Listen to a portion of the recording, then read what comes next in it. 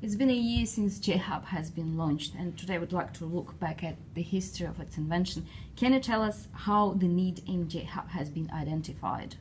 Yeah, sure. Look, we saw an opportunity from the original product which we had, where we had what we call a drifter product, which was a static screen in monochrome in a lot of the caravans, and we saw an opportunity in which to be able to provide a device which could be updated.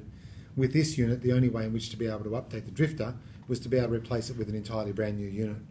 So the idea was to be able to move to a platform which was flexible and could start to move with the new generation of where digital content was going, and that's how we came up with the JHub. So the big change from the JHub, in moving to the JHub, is that it's a 7-inch Android tablet.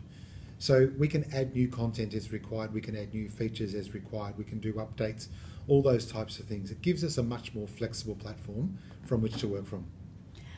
Did the competition have anything at that moment, both in Australia and overseas? No, not really. There was definitely nothing here in Australia.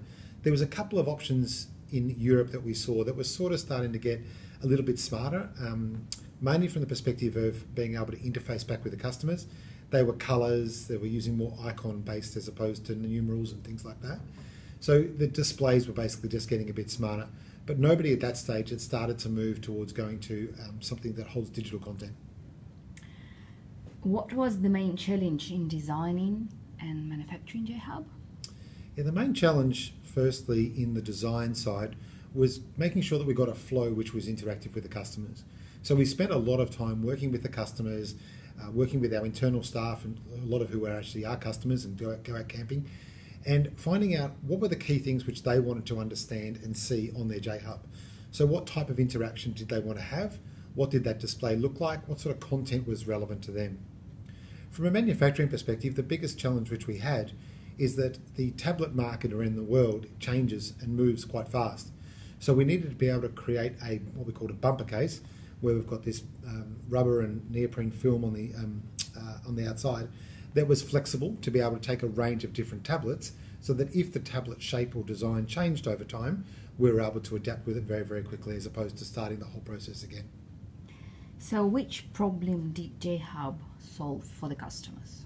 I don't know that it solved too many problems. I think that a lot of the same information that was in the drifter is now in the JHub, but what it does, more importantly, is it gives us a platform for the customers to be able to have more opportunity and be able to expand more. So it could be new features and functions in the van, it could be digital content which is added in there, it could be manuals and reviews. All of that type of content and functionality is now starting to be programmed into the JHub. So really it just offered this platform for the customer whereby we can continue to feature add for them without having to start again from a development perspective. Mm-hmm. Now that there are other solutions on the market available, what is the advantage of JHub over other solutions on the market? The main advantage of the JHub solution is that it is working off a standard industry platform. So it's a standard Android 7-inch tablet. Most other tablets and integrated systems that are out there work within their own contained environments, and you can't interact with that. So the beauty of the JHub is that as we develop further, we can then talk with other manufacturers' devices. So we could talk with the fridge, we can talk with the air conditioning system, we can talk with the awning. So we have that option to be able to expand out because we're working off a standard industry platform, being the Android platform.